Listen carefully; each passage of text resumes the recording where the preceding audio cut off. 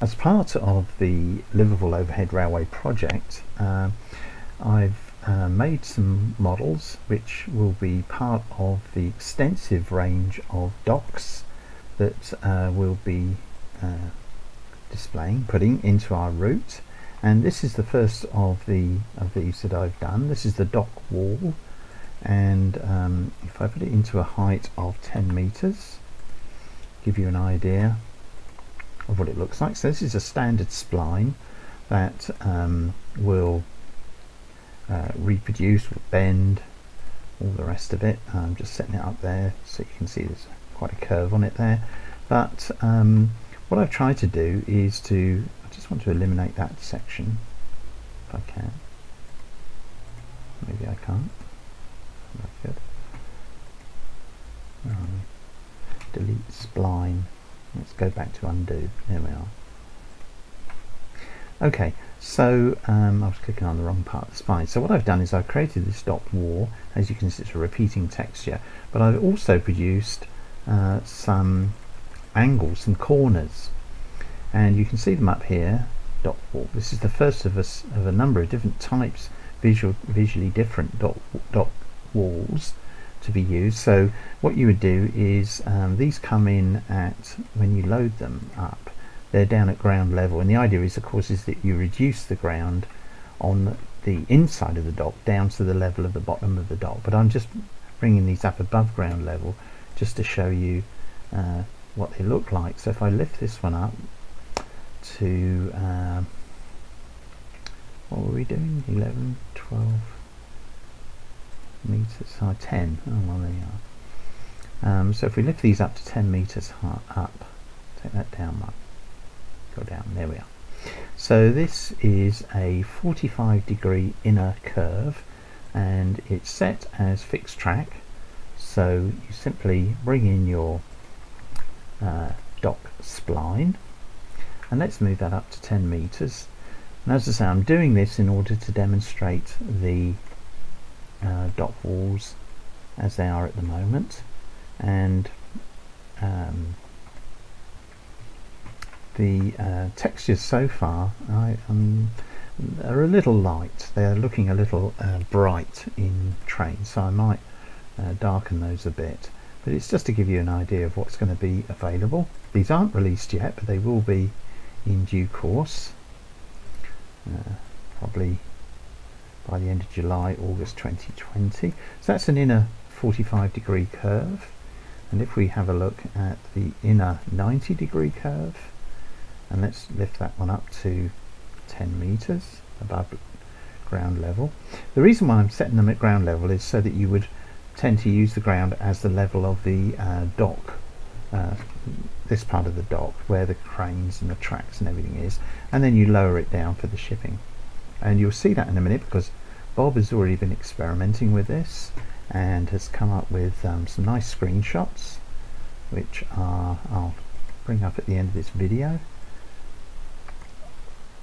So let's just bring these up as well. Move this up. And what I've tried to do with this dock wall is to make a modular dock system. I'm sure there are others on Trainz, but I just wanted to do my own, so that we can produce a large number of docks relatively straightforwardly. So this is the outer, 90-degree outer. And so if we add some splines to that, let's just give that the height and move it over. It'll click together. The only thing that doesn't happen is that these sections don't click together. So let's make another one over here. You've just got to make sure, of course, that they're the right way around. Click it over, and this gives you the so that was in inner 90 degrees. This is the outer 90 degrees. There we are. And then just, I suppose, just for completeness, I've got an outer 45 degrees. You can make most of the shapes of docks with these basic angles, and if when Bob and I are working on this we come across some that are a little bit more, well, let's say specialized, unique, not quite sure what to call them, individual, that's a good word. Then we'll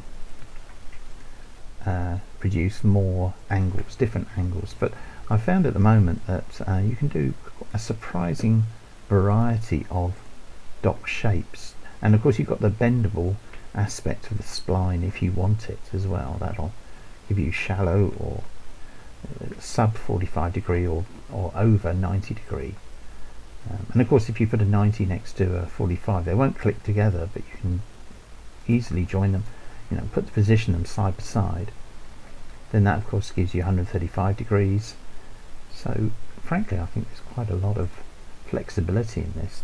And the other one that I've done is a 90 degree square, a square end as it were for a dock, well, almost square because I've given it a nice little curve there, quite like that. Let's just give ourselves another bit of dock. There we are. Connect that up and then set the height. And you can see from these few elements of spline and fixed track elements, we can have quite a few different dock layouts. And these are cobbles on the top, and there will be a texture, ground texture to go with those cobbles as well, so as to if you've got a wider area to cover, you can blend it in. But so let's have a look at Bob has already sent me, has had a quick go just to give us an idea, and has sent me some screenshots, so let's have a look at those. So there's one with the Liverpool Overhead on top, some bonded warehouses and some of my warehouses over there, showing the, well, it's actually a British Rail pug, but it should be a Mersey Docks and Harbour Board, and will be eventually when we get round to those sort of things. Travelling along underneath the Liverpool Overhead, so this is why the Liverpool Overhead was overhead, to allow for the dock lines to run underneath. And then here's one of the, here's Bob's first, just a first look really, just to check out the I was trying to turn that around, of course it's an image, just to see how it looks alongside one of the dock stations. This is Huskisson Dock.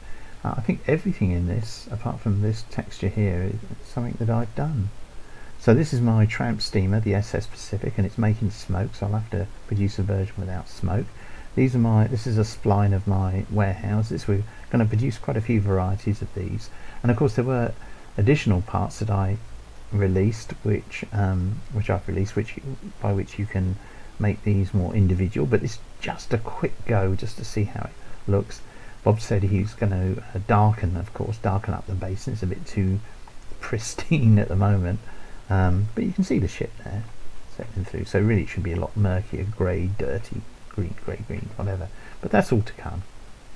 And there we are, the view. So you can see here, we're just testing it out, the view from Huskisson Dock Station, Liverpool Overhead Railway here. This is in Surveyor because we've got the platform names appearing, and ship, and so this is just our first quick look at these dock components. So I hope that's going to be of interest. So they will be on my website in due course. Give it a month or so. We're going to experiment with these. I really do think I'm going to need to darken that part of the texture at least, if not the cobbles.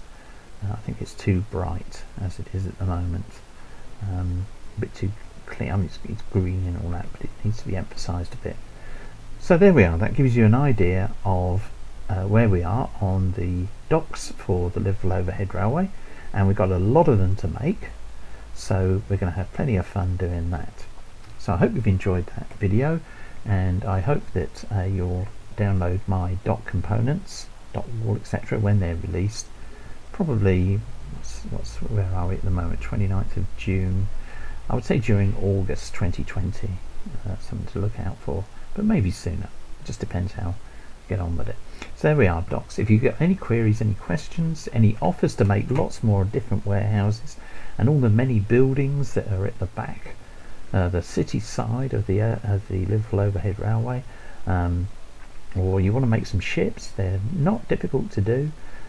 They do take a bit of time, but you know, you just plod away, you can really fill up a basin full of ships. So there we are, latest update on the Liverpool Overhead, and now we are beginning to go into the docks.